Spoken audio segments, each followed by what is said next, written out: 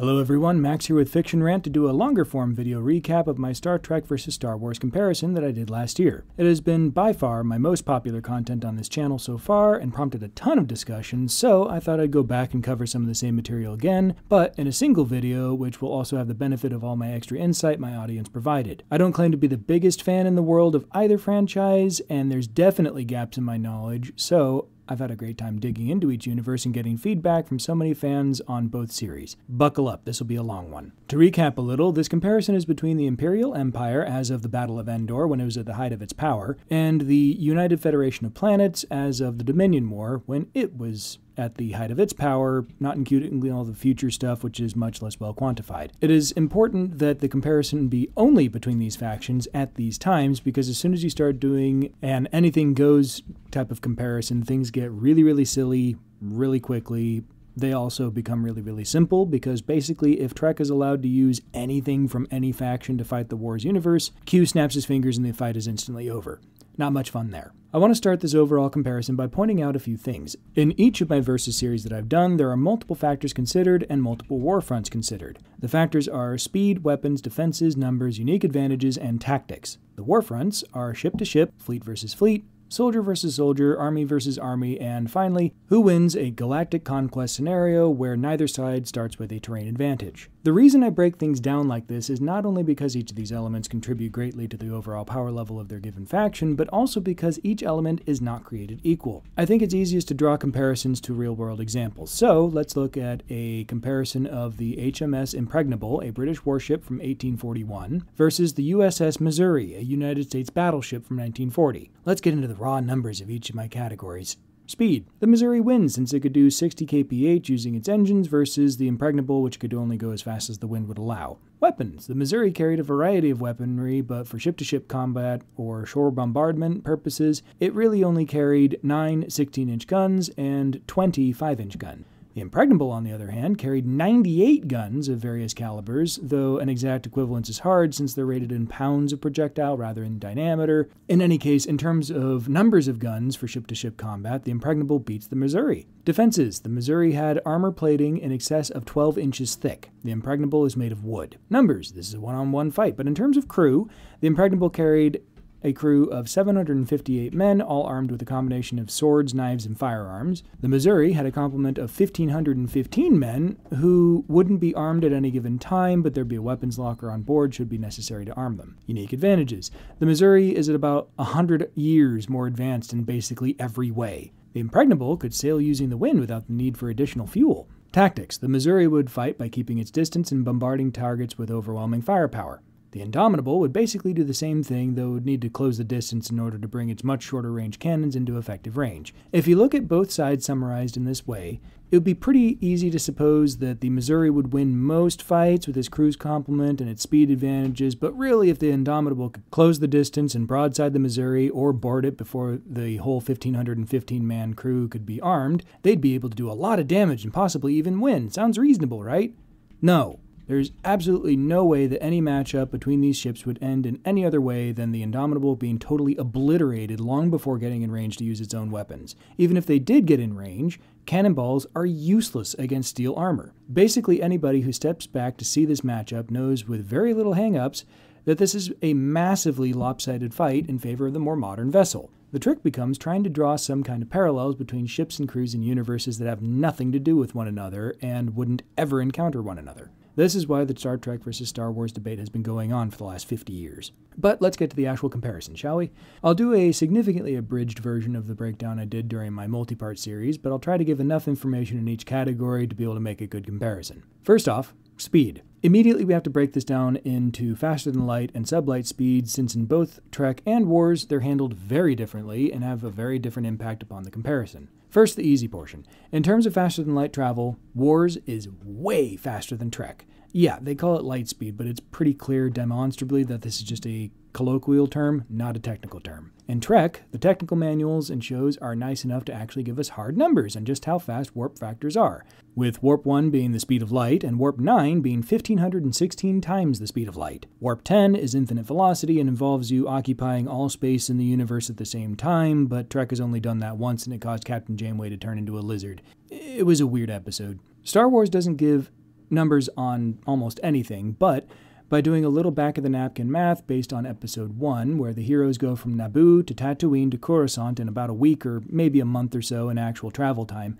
the movie doesn't make the time frame of anything particularly clear, but in any case, if you do a little math based on that and the canon size of the Star Wars galaxy, you get that light speed is millions of times the speed of light. So, light speed is just much faster. Well, hyperdrives are much faster than warp drives.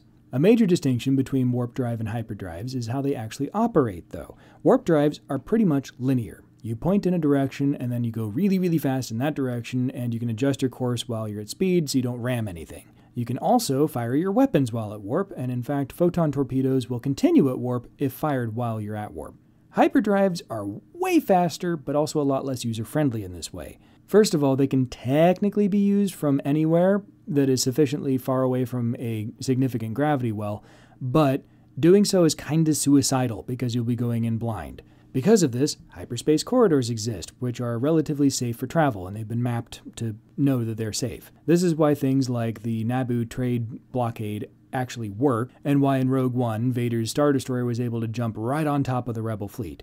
In any particular system, there's only a relatively small region where it's actually safe to enter or leave hyperspace, and once you're in hyperspace, you can't see where you're going, and you certainly can't dodge anything. Not that you need to most of the time. Yeah, there's no combat while in hyperspace. As for sublight speeds, I've actually had my perspective shifted a bit on this thanks to commenter at James Anderson 6769, who helpfully pointed me towards some tech manual information. Starting with the Federation again, impulse drive is the engine of choice on all Starfleet vessels. It works the same as any other kind of engine where the maximum velocity isn't set in stone since there's little to no resistance in space, but they have a self-imposed speed limit of 1/4 the speed of light in order to avoid too many relativistic issues. How fast they actually achieve this speed varies wildly depending on the ship. Fortunately, we have the tech manual reference that James helped me find, which says that an Ambassador-class vessel can accelerate at a rate of 1000 G. Granted, the Ambassador class aren't exactly speed demons like the Defiant class, but for larger capital ships, I think this is a pretty good jumping off point. As for the Empire, we don't really have any speed figures on capital ships, but we do have our megalight ratings and acceleration capabilities of fighters. A standard TIE can accelerate at 4100 G and has a megalight rating of 100, making my math nice and easy. An Imperial II Star Destroyer has no listed acceleration, but it does have a megalight rating of 60. So, if we treat that like a ratio, then an Imperial II can accelerate at about 2460 G. I personally doubt they actually can move that fast based on what we see in the movies, but for the sake of argument, we'll go with it because that's really all we have to work with. As for weapons, I go into the fan math in my dedicated video, but suffice to say I'm fairly confident that at least in terms of raw energy output, Star Trek phasers and Star Wars turbolasers are actually fairly similar in terms of raw energy output. Raw energy output, though, is where the similarities end. So, some specs. For starters, the effective range of a turbolaser is about 1200 kilometers, or at least the guns on the Imperial I Star Destroyer Chimera had that range. After that distance, their destructive capabilities drop off dramatically. Just look at The Last Jedi, where the Dreadnought Supremacy was unable to damage the tiny resistance ships until they ran out of fuel and got closer. Last Jedi is also weird since the turbo laser blasts followed ballistic trajectories arcing through space as if they were under the influence of gravity. But whatever, I think we can all agree that The Last Jedi wasn't the best of that Star Wars has to offer. The depictions of turbo lasers are also very artistic and not particularly accurate, at least as far as I can dig up. The main point here is that blaster bolts should move near the speed of light despite how they're actually shown and despite Kylo Ren being able to actually stop a bolt in mid-flight. Whatever, they move pretty quick, but certainly not as fast as light speed. In addition, turbolasers on ships are typically manually targeted by gunnery crews, further limiting their accuracy to the skill of the gunner. Really what it amounts to is that Star Wars capital ship combat is analogous to fights in Pirates of the Caribbean. You get up close alongside an enemy and just blast away at each other until one guy gets blown up. I'll also note that Star Wars doesn't really employ large-scale projectile weapons, neither cannons nor missiles. We do get to see some missiles being used, and the tech manuals reference their presence, but these are like the missile that Jango Fett used to try to blow up Obi-Wan in Episode 2. They're quick and nimble with great tracking ability, but relatively low yield and they're basically for point defense purposes. The Imperials also utilize ion cannons, which come with the same range and targeting limitations as turbo lasers and are relatively non-destructive, but absolutely wreak havoc on electronics and do really heavy damage to shields. As for Star Trek, phasers come in a variety of power levels, with the most powerful being carried by space stations and the largest capital ships, such as the Galaxy and Sovereign classes. There's also more specialized varieties, such as the pulse phasers on the Defiant, which have their own pros and cons. Regarding the regular phaser beams, though, here's a few important points. For one, their effective range is in excess of 100,000 kilometers, nearly 100 times that of turbo lasers. They're also computer-targeted and can hit specific spots on enemy ships while both are performing combat maneuvers. Typical favorites are target their engines or target their bridge, things like that. Another important element for phasers is that they are not lasers. Granted, neither are turbo lasers, but they go about things very differently. For turbo lasers, it's pretty straightforward. They're blasters. They put a ton of energy into Tabana gas, causing it to glow, and then fling it at their enemies. They're basically no nuance beyond how much power they're packing in before firing. Phasers are particle beams, specifically nadion particles, which are capable of disintegrating molecules and damaging enemy shields or basically anything, aside from a few select materials such as neutronium. This means that their destructive capabilities are beyond just how much energy is put into each shot. In addition, they can be configured to operate at a wide range of frequencies to potentially even completely bypass shields or emit additional exotic particles as the need arises. They can also, reconfigure the deflector to eject MacGuffin particles that do a bunch of stuff. Star Trek likes to insert a whole bunch of technobabble to get away with anything. I won't be considering most of that stuff for this comparison, however. Federation ships also come equipped with torpedoes, mainly photon and quantum torpedoes. In my Versus series, I pretty much neglected torpedoes entirely since there really isn't a good analog in Star Wars aside from the point defense missiles I've already mentioned, and they didn't end up influencing the outcome one way or another, so I didn't bother at the time. Well, that ends today. Photon torpedoes are antimatter warheads with configurable yield, detonation, and guidance. In fact, multiple times throughout the shows and movies, it's been important that photon torpedoes are highly customizable, even allowing unconventional targeting methods, such as in Star Trek VI, The Undiscovered Country, where Spock and McCoy, they brought their doctor for some reason, performed surgery on a torpedo, swapping out its regular guidance system for some gaseous anomaly scanning equipment, which then allowed the torpedo to track and hit a Klingon bird of prey that could fire while cloaked, so they were able to hit an invisible target by just tracking their exhaust. Captain Sulu in the Excelsior was then able to have his people target the explosion that caused to pummel and destroy the enemy ship. What all this means to me is that, especially against slow-moving, non-nimble targets, photon torpedoes can hit any spot on that target, even if they have to do some crazy maneuvers on the way there. They can also be fired while at warp, which allows them to maintain warp speed to hit their target. Oh yeah, something I have yet to mention about Star Trek space combat, they can do combat while moving faster than light, unlike Star Wars. Quantum torpedoes behave basically this exact same way. They're very similar, but just scarier. Basically combine all the same properties of a regular photon torpedo with an even more destructive warhead, and you've got quantum torpedoes. On to defenses. In both Star Trek and Star Wars, the defenses are fairly nebulous in terms of their capabilities, and both sides utilize a combination of energy shields and armor to protect their vessels. In Star Wars, there's really three kinds of shielding involved. Energy shields, or ray shields, which can block energy weapons like turbo laser fire, at least to a point before they start getting overloaded and failing. Particle shields, which can stop projectile attacks and debris, and largely help protect against impacts from crashing fighters and against interstellar debris and such. Magnetic shields, which have basically no defensive capabilities at all, and are instead used for things like just retaining atmosphere around a hangar, while allowing fighters to come and go as needed. As for armor, Star Destroyers are noted as having very heavy armor, which makes them highly durable even without their shields. How durable that actually is isn't really explained at all. The best examples of the durability of Imperial shields come from The Empire Strikes Back and The Return of the Jedi. In Empire, Vader's fleet, which was trying to hunt down the Millennium Falcon, spent multiple days in an insanely dense asteroid belt, getting pummeled all the time before their shields finally started to fail and the ship started taking heavy damage from asteroid impacts.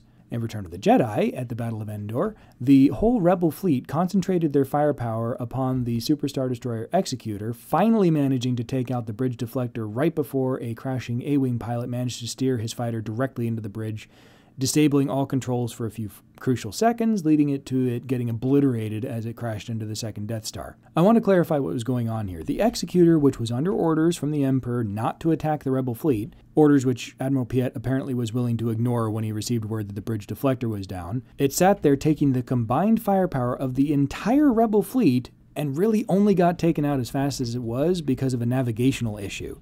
If it hadn't crashed, the rebels would have been still hammering on it way longer without even destroying the vessel. All that said, Super Star Destroyers are still way tougher than normal Star Destroyers of any class, so they're absolutely capable of tanking a lot more damage. As for Imperial fighters, all fighters at that time were completely unshielded. That includes standard TIEs, interceptors, and bombers. There's some shielded TIEs that show up in the series, like the TIE Advance that Vader used was shielded, but it was a prototype. There's one. And TIE Defenders show up eventually, but they weren't really catching on in the Empire at the time. Basically, if you hear about a TIE fighter, it's probably a standard TIE or an interceptor. The Federation uses its own combination of shields and armor, and in this case, things are simultaneously more simple and more complicated, largely because Trek in general tries to go out of its way to explain everything, even if they have to just make up a bunch of technobabble to do so. Starting with shields, how much punishment Federation shields can actually take before failing is massively inconsistent and seems largely dependent on the needs of the plot at the time, but a few things are consistent. First, they can block basically everything, with only a few exceptions such as subspace signals. They can still communicate with their shields up, but notably they can't transport through their shields. They can also operate on a frequency system, which means if you can figure out which frequency they're operating on, you can configure your weapons accordingly and just bypass the shields entirely, assuming you can actually configure your weapons, that is. Finally, they don't really seem to block everything that hits them. Plenty of times throughout the series, there will be a scene where some ship is getting pummeled and the tactical officer will report something like, "Shields down to 60%. Meanwhile, the bridge is filling with smoke and consoles are exploding, and you might even get the odd hull breach. So they don't block everything, but they do mitigate a lot of damage prior to it hitting the ship. There's also more specialized kinds of shielding, such as multiphasic shielding, which was introduced in TNG as a means to protect against extreme temperatures. This then seems to have been standard across the fleet. In Descent Part 2, the episode where these new shields were introduced, the Enterprise was able to fly into the corona of a star, which heated its hull to 12,000 degrees Kelvin without deforming it or causing it to turn into slag. They then engaged their multiphasic shielding, which dropped them to a much more cozy 7,000 degrees Kelvin. This then starts to get into the capabilities of the armor on Federation ships. Remember how I was pointing out earlier that phasers don't just hit stuff with energy, they actually disintegrate molecules? Well, here's why that's important. The hulls of Federation ships are absurdly durable. For context, tungsten, the metal which has the highest melting point of any known on Earth, has a melting point of just 3,653 degrees Kelvin. So duranium has a melting point that is in excess of about 4 times what tungsten can handle. Federation ships are made of duranium and other materials, and they can just exist comfortably at massively high temperatures and not turn into slag. What this means in terms of defenses, though, is that any kind of purely thermal weaponry, unless it's just absolutely insanely hot, is basically useless against Federation ships. For the sake of comparison, though, we'll assume that turbolasers do more than just heat up their targets, though if they were actually getting hot enough to melt things at that kind of temperature, they would slag their own guns.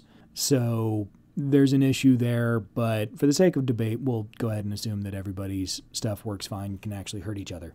As for numbers, this is where things start getting really misleading. If you count anything that can fly around in space, the Empire has millions of ships at its disposal. This figure is really misleading, though, because that includes all fighters, capital ships, and everything. Shuttles, whatever. A more realistic figure, in terms of just the larger ships, is 25,000 Star Destroyers, 50 Super Star Destroyers, and 1 Death Star. Unfortunately, this too is misleading. By nature, the Empire is a rule-by-fear organization, so in no conflict will it ever field that many vessels, as the vast majority of them are needed to maintain order across the galaxy.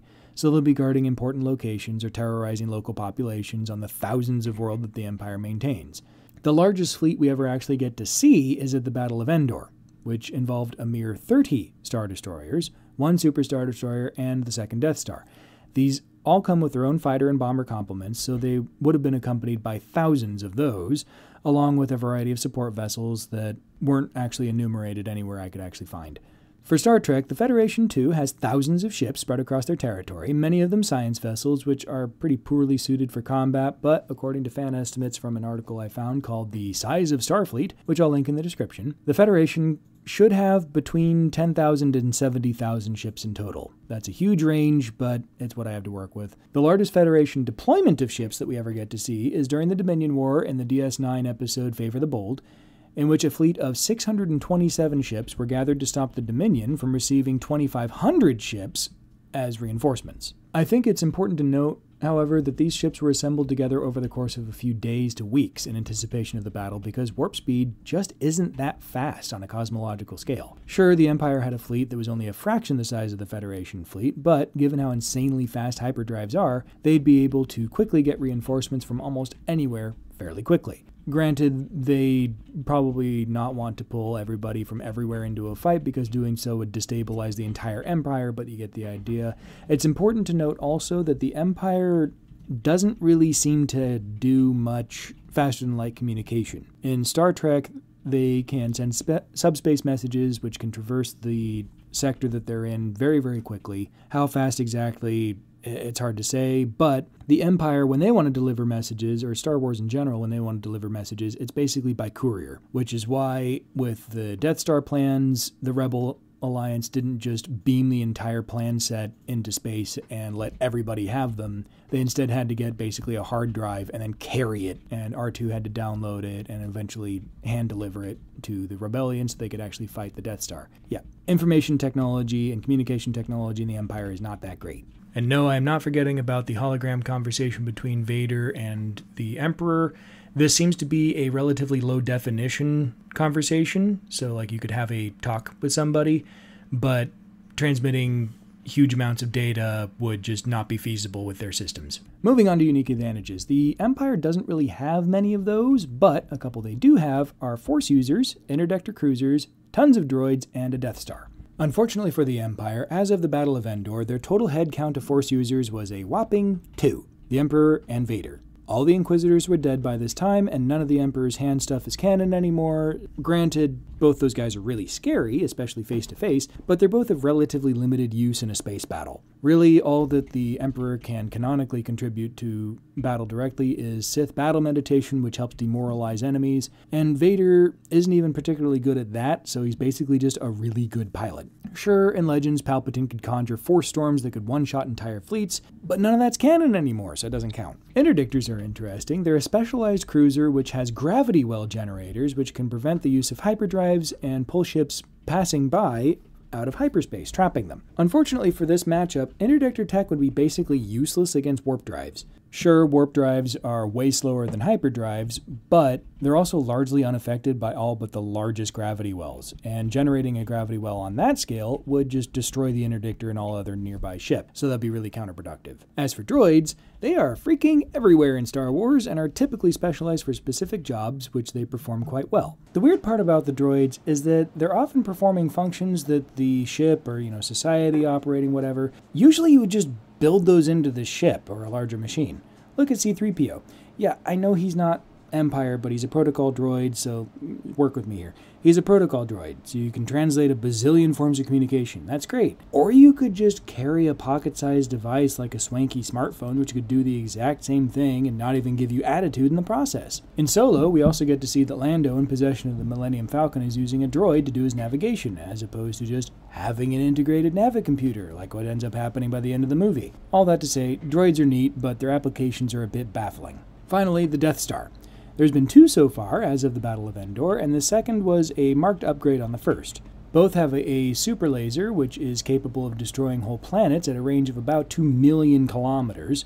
The first Death Star wasn't all that accurate, having a margin of error in targeting of a few kilometers, which didn't really matter, since if you're a few kilometers off of your target but still shooting a planet, who cares? The problem with this is that it was incapable of targeting capital ships. In addition, it could only fire once every 24 hours. The second Death Star had vastly improved targeting sensors, making it capable of targeting capital ship-sized targets, and featured improved recharge rates, allowing it to refire, at least at the reduced power level, every few minutes. All that said, the second Death Star was never actually completed, leaving huge pieces of it unarmored and exposed, and the firing arc of the super laser on either battle station was quite limited. Also of note is that neither station was actually comprehensively shielded.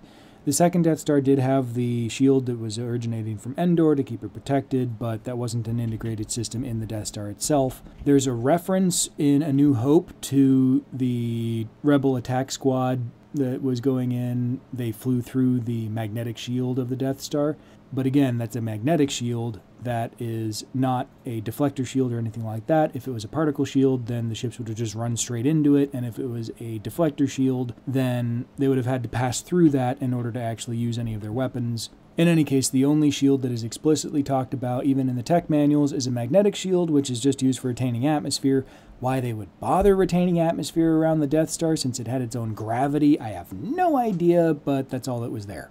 As for Federation unique advantages, there's a whole bunch, but the main three I will focus upon are really the same technology with different applications. These are transporters, replicators, and holoprojectors. All three convert matter into energy and back again, just in different ways. I'll also touch upon how the Federation isn't a monoculture, instead integrating a variety of species with their own special abilities and advantages. Transporters can transport people and objects from one location to another, typically not killing them in the process, and they have a range about 40,000 kilometers. They have a few limitations, mainly that they can only hold on to the transporter pattern of a person for a short time before the pattern starts to degrade and either the person gets hurt or killed, and they also can't be used through shields, but there's ways around that by utilizing shield frequency matching. It's not done often, but it can be done. Replicators can create or rearrange matter. They seem to do this by either burning power to create something from energy directly, or by pulling from material reserves and merely reconfiguring that material instead of creating something from nothing, which seems to be a lot more energy efficient and is used for things like waste reclamation and all that kind of stuff. They cannot make absolutely anything. If something is sufficiently complex on an atomic level, they can't make it, such as with latinum. And they can't create powered items, typically. That is, you could replicate a phaser, but it wouldn't be powered. This particular bit isn't all that consistent, however, the DS9 episode Civil Defense being a notable exception, where a bunch of phaser turrets were able to be replicated that could then fire upon people without needing to be charged up first. It's a notable exception, but that's what's the typical limitation. Holoprojectors are weird. They can generate three-dimensional holograms that can use precisely controlled force fields to interact with things instead of being ephemeral, necessitating the use of safeties to keep people from killing themselves. At the same time, though, they seem to be able to work in tandem with replicators, allowing the integration of edible food into the scenarios they create, among other things. Combat applications of holoprojectors have been limited so far, but they definitely have potential within the Trek universe and absolutely have been dangerous a few times, whether that was on purpose or not. Finally, the fact that the Federation isn't a human monoculture can't be ignored. Included in the Federation of Planets species are people who have superhuman strength, telepathic abilities, varying levels of intelligence, and other quirks that make them quite useful and often really powerful. The last category is tactics. Here's where the contrast becomes really stark. Suffice to say, Imperial tactics are laughably bad. Here's some of the greatest hits. Tarkin not evacuating the first Death Star out of hubris even after a lethal vulnerability was discovered. The Death Star not deploying more of its garrison of fighters, other than Vader and a couple of his wingmen and a handful of other fighters to counter the rebellion fighters and bombers. For the record, according to Wookiepedia, it had over 7,000 fighters available, and it just didn't use them to counter the handful of rebel pilots. Next, Admiral Ozzel having his fleet leave hyperspace close enough to Hoth to be detected despite the huge amount of natural cover the debris around the planet provided, giving the rebels a chance to first shield themselves and then escape. The captains of the 3 Star Destroyers chasing the Millennium Falcon, forgetting that tractor beams exist and even come standard on their ships, instead resorting to a pincer maneuver that resulted in them actually ramming each other when Han made the brilliant navigational choice of flying down. Darth Vader also forgetting that tractor beams exist after Luke was rescued from Cloud City and the Falcon had to basically fly straight at Vader's fleet in order to get a hyperspace jump point. Palpatine repeating the hubris that got Tarkin killed by not allowing his fleet to shred the rebel fleet, instead indulging his desire to smash some bugs to death with the shiny new Death Star, also resulting in his death. And that's just some of the examples from the original trilogy. People can hold up Thrawn all they want as a paragon of tactical brilliance, but in any other context, he'd merely be a top-notch commander, not a brilliant one. The whole know thy enemy thing he does, and granted he does it really, really well, but that's basic military doctrine. As for the Federation, we get to see time and time again examples of brilliant tactical decisions. From the Corbomite maneuver from the second original series pilot, where Kirk bluffed his way out of a hopelessly outmatched encounter, to the Picard maneuver, where a younger Captain Picard aboard the Stargazer used his warp engines in a short jump to fool an enemy's sensors long enough to perform a lethal strike, to basically the entire Dominion War, where even the loss of Deep Space Nine in a hopelessly outmatched battle was turned into a victory by Starfleet by not only destroying some nigh-irreplaceable shipyards somewhere else, but also denying the Dominion the advantage that the station represented by mining the wormhole that would allow them access to reinforcements, and also using a cascade virus in the station systems to basically render it useless to them. I can go on with example after example, but the point I'm trying to make is that in the Federation, promotions are earned through excellence, so every captain and every admiral is at least competent, but often brilliant. In the Empire, most captains and admirals get where they are through nepotism, so even standard levels of competence are seen as brilliance. And worse still, the incompetent leadership feels threatened by competence, so they do whatever they can in order to quash it when they see it. Now, you may have noticed that so far I've completely neglected the ground-based side of this conflict, and you'd be totally right. So, here you go. For speed, nothing in the Imperial arsenal is as fast as a transporter. In terms of weaponry, phasers are superior to blasters in basically every way. In terms of defenses, for personnel, it's pretty moot because Federation personnel don't wear armor, even if the video games include them having personal shields and stuff. And Stormtrooper armor is so useless that it won't even stop Ewok arrows. In terms of numbers, the Empire actually believes in armies, so it has massive ones, whereas the Federation recognizes that dedicating those kind of resources to combat assets that can be totally destroyed in an instant by an orbital attack is pretty wasteful, so their ground forces consist of ship or facility security personnel. They don't really do armies. In terms of unique advantages, the Federation has transporters, and the Empire has what amounts to tanks, which are highly resistant, if not impervious, to small arms attacks and carry big heavy blasters. And in terms of tactics, the same factors I described before regarding space tactics apply here. Imperial tactics suck, and Federation's tactics start at competent and go up to brilliant. I mean, think about the Battle of Hoth. All the Imperial tactics were basically just walk up and shoot stuff. That's it. They knew to shoot at the shield generator, which is good, but they didn't then follow up with an orbital bombardment, so it's like, oh good, we took out the shields. So what? Alright, now the moment we've all been waiting for, the final showdown. Starting with 1v1 ship combat, the Federation takes this in most fights. Their weapons are way longer range, but their acceleration is way slower than Star Wars fighters, and probably significantly slower than Star Destroyers, so assuming that they didn't start the fight right next to one another, the Galaxy class would be able to get in quite a few shots before the Star Destroyer could close the gap and start dishing out punishment. And remember that phasers are super duper precise, and in order for turbolasers to actually fire, they have to be unshielded. They can't shoot through shields, so there's a bubble of shields around the ship, which does not actually include the turbolasers so they can fire without hitting your own shields. So basically phasers would be able to shoot all the weapon emplacements on a Star Destroyer. Hopefully they'd be able to get through all of them before the Star Destroyer got on top of them and started to rain fire. TIE fighters would of course do their best to swarm the Federation ship, but with all standard TIEs being unshielded, they'd be really easy pickings for either low yield and rapid fire phaser strikes, or just transporting their pilots away. When the Star Destroyer closes the gap, the Federation ship would start getting pummeled really hard if they actually stuck around. But that's the thing. Federation captains aren't stupid, and their warp drives are capable of doing small jumps to get them out of harm's way. Sure, in the books, Grand Admiral Thrawn was able to do basically the same thing with micro-hyperspace jumps, but if we're talking the average Federation captain against the average Imperial captain, the tactical side of things definitely favors the Federation captain.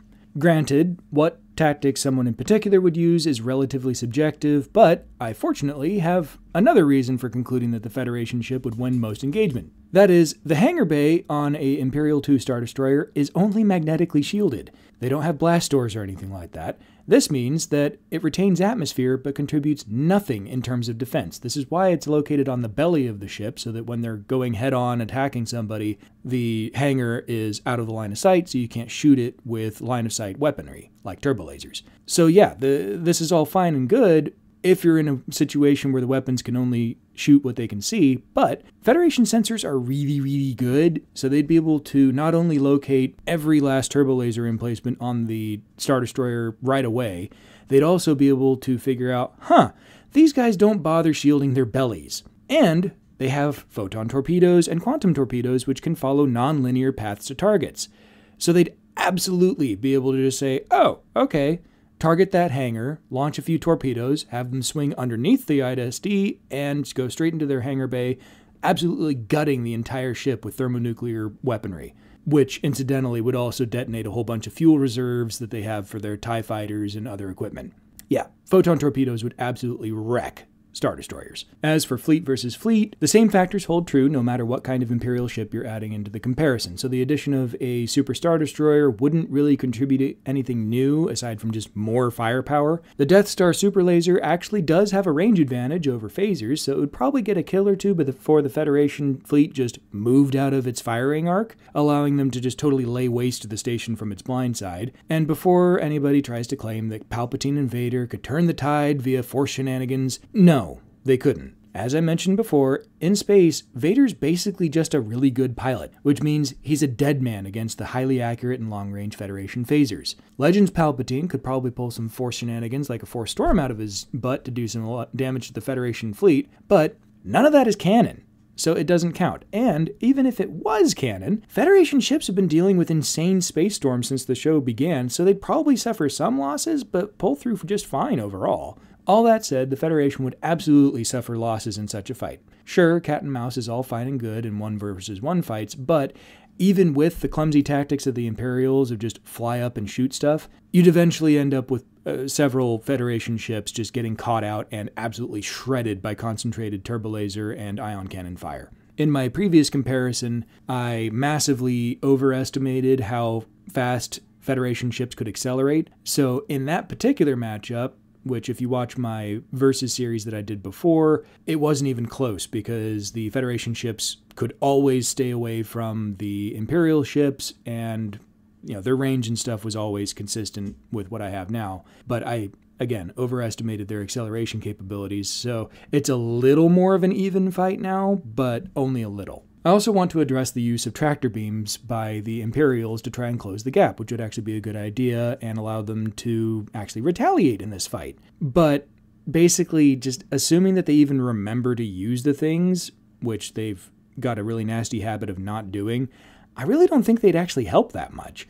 Federation ships have a ton of experience defeating tractor beams by multiple methods, from rotating shield harmonics to disrupt the beam, to using MacGuffin particle beams to disrupt the lock, to just using pinpoint phaser hits to just destroy the tractor beam emitters. They really wouldn't help that much. In a 1v1 soldier fight, it depends on what you're talking about. Darth Vader versus basically anyone in the Federation leads to a victory for the Sith Lord without much trouble. I mean, lightsaber versus phaser is not a fair fight, and people will make the claim that, oh, but phasers move at light speed and Vader can't possibly react that fast. That would be true if being able to deflect things like blaster bolts was a question of reflexes. It's not. It's because he can actually see where the beam is going to hit before it hits. It's a precognitive ability, so he can predict where the phaser beam will be before it's even fired. He'd absolutely be able to defeat a phaser. Where it gets more interesting is security officer, so red shirt versus stormtrooper, which is ultimately really just a toss-up. Both have weapons that are absolutely capable of killing the other, and stormtrooper armor is basically useless, especially against phasers, which have been shown to just take chunks out of rock walls and stuff. They can also totally vaporize people, so yeah, stormtrooper armor would not protect against that. That said, I do think that the red shirt has the advantage here because they've demonstrated such brilliant tactics as, taking cover to avoid getting shot. It also seems to be just a lot easier to hit things with phasers than with blasters, partially because of the travel time, and also partially because stormtrooper helmets apparently impair vision, if Luke is to be believed from Episode 4. I can't see a thing in this helmet.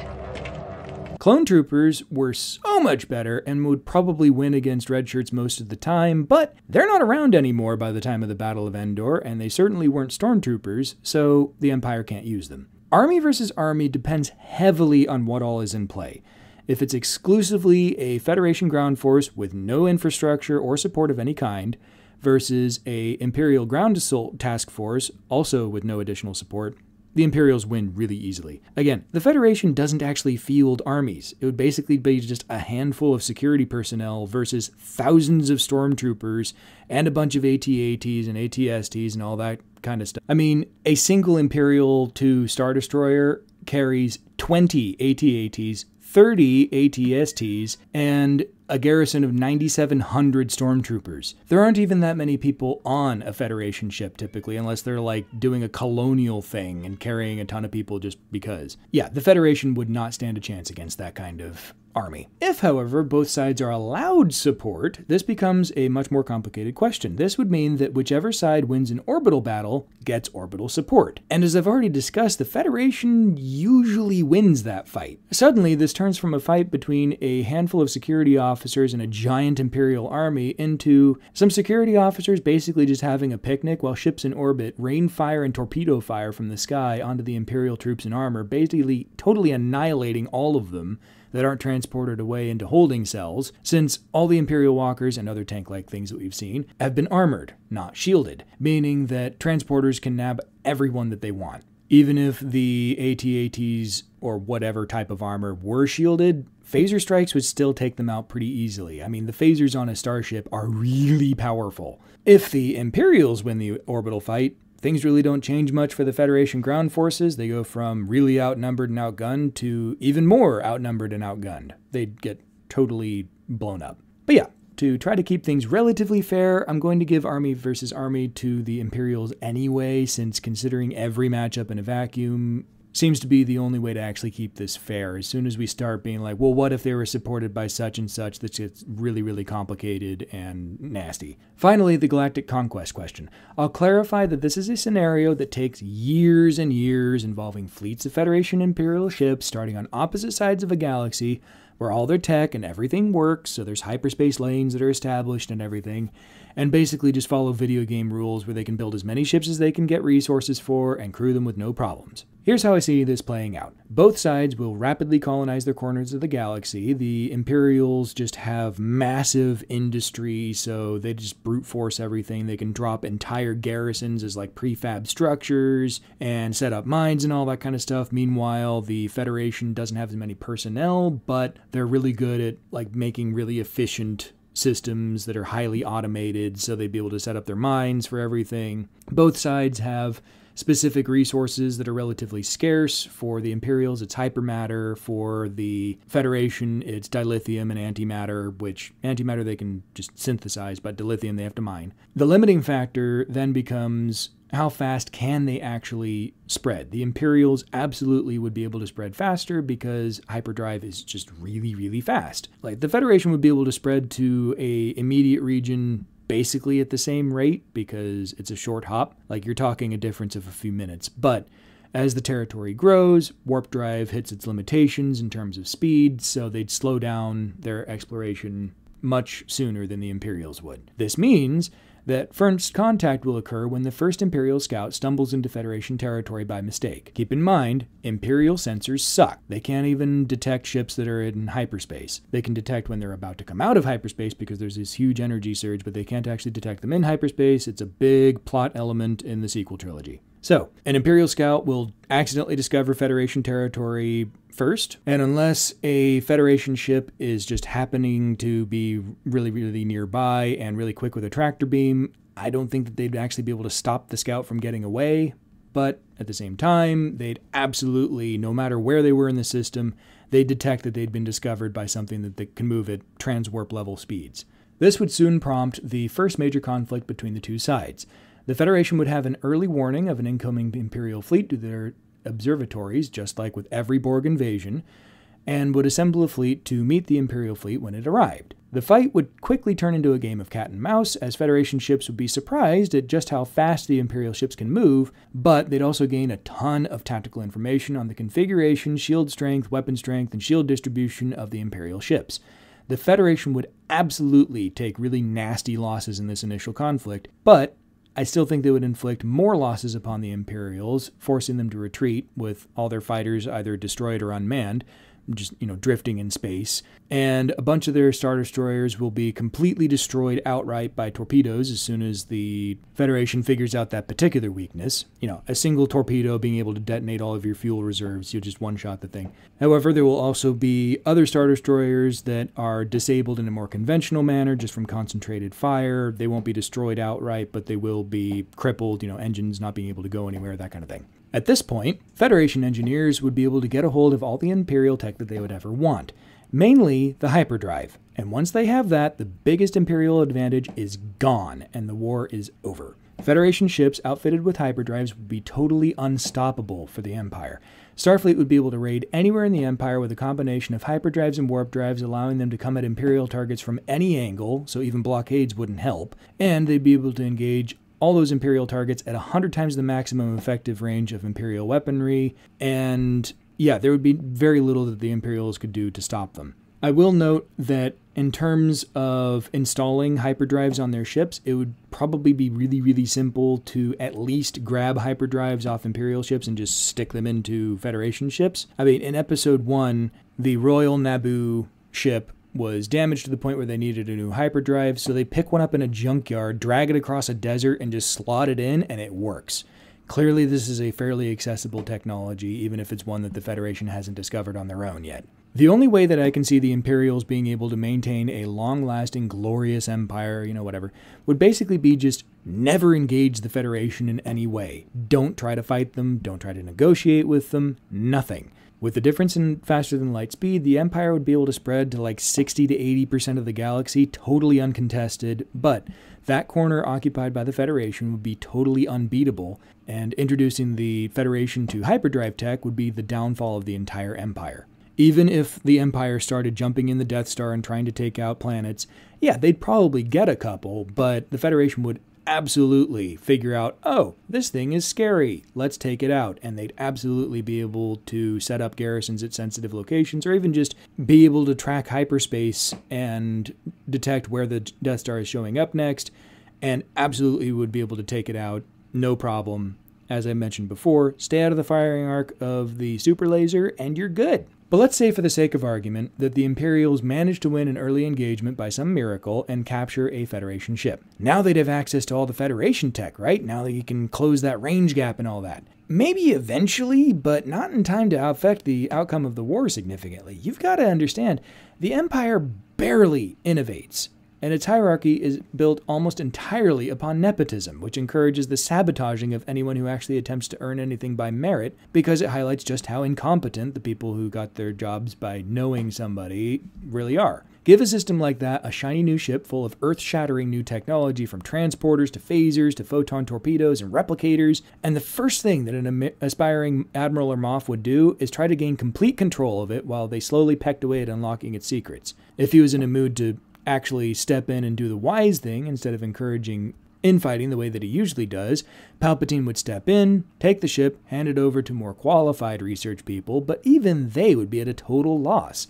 The level of tech difference is absolutely staggering for most of this stuff. Whereas with a hyperdrive, which you can literally drag across a desert from a junkyard and slap it into your ship and you're good to go, reverse engineering Federation tech for the Imperials would be the equivalent of dropping off an F-22 Raptor to somebody in World War II. Sure, it would look somewhat familiar. I mean, this is a full metal body aircraft. They had those in World War II, but vectored thrust jet engines, radar absorbing paint, transistors, fly-by-wire avionics, not to mention the guidance systems on their missiles and such, the radar that's integrated, the multi-targeting, all that tech. The tech gap would be so massive that the thing would just be a curiosity for years, until a ton of other technological development could be done first. The framework for even comprehending the technology simply wouldn't be there yet. And the same would be the case for the Imperial engineers and scientists. Take the Clone Wars, for example. It was stated by Lama Su in Attack of the Clones that their clone troopers were far superior to droids, and that only modifications to the clones that they made from Jango Fett was that they changed them to grow faster and be more docile so you could actually give them orders. Meanwhile, in the Star Trek universe, Khan. He was engineered to be a super genius with superhuman strength about 300 to 400 years before the series even takes place. Yeah, he was born during the 90s.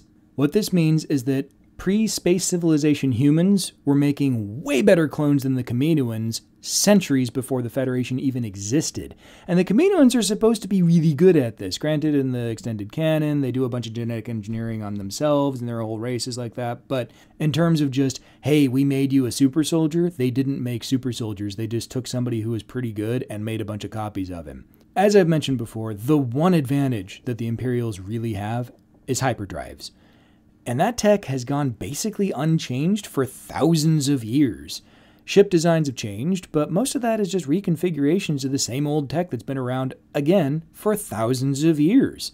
Nothing significant has actually been invented in the Star Wars universe in millennia, and to me that means that even if by some miracle the Imperials could actually get a hold of Federation tech, they simply wouldn't know what to do with it, and it would confer no advantage whatsoever in a war. And that's even assuming that the Federation was stupid enough to not, self-destruct their ships should they come under capture. The Federation wins a galactic conflict, no problem. They, again, might lose a couple planets to Death Star attacks, but they'd absolutely be able to destroy that in a fleet battle fairly early in the conflict, and it simply wouldn't be feasible for the Empire to just keep building them. Alright, this has been a very long video. I don't know when I'll do another one in this format again, if ever, but it's been fun to put all my thoughts and conclusions into this single video, so I hope you all enjoy it. Again, thank you so much to all my commenters for pointing out things that I missed during my initial series. Let me know in the comments of this section if you agree or disagree, or if you think that Vader would crush the whole Federation with his mind. Fanboys. And until next time, live long and prosper, and may the Force be with you.